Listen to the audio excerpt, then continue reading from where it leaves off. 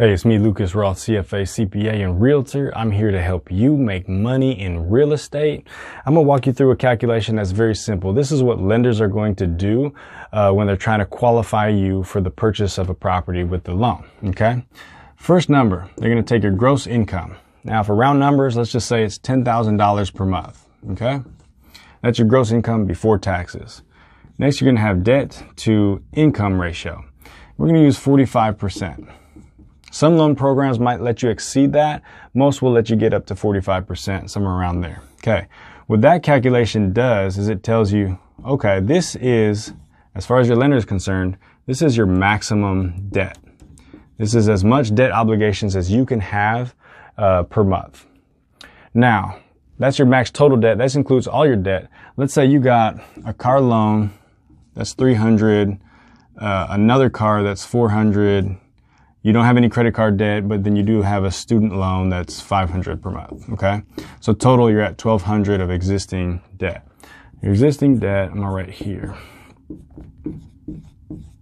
So if your max is $4,500, you already have $1,200 of debt, but you don't have any housing debt yet, right? Because you haven't purchased the property, you're just renting. Well, the difference, that is your maximum housing payment, okay? Max housing payment. Now, this has to cover, your mortgage, insurance, principal, interest, taxes, insurance, HOA dues, everything. Your total payment has to fit into $3,300 per month. Now, there's a lot of variables going on, meaning your down payment, interest rate, etc. But right now, I'm just going to give you like an understanding, a framework of understanding. So let's say interest rates right now are 3.75%. In Seattle, you're buying a single family home. You're going to do a 30-year mortgage. If you have 20% down, then you're going to be in the $750,000 price range, and you're going to be able to fit into that monthly payment.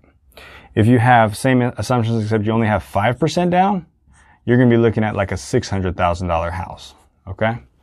So that's give you some framework to understand. This is what a lender is going to do to figure out how much housing payment you can afford, okay?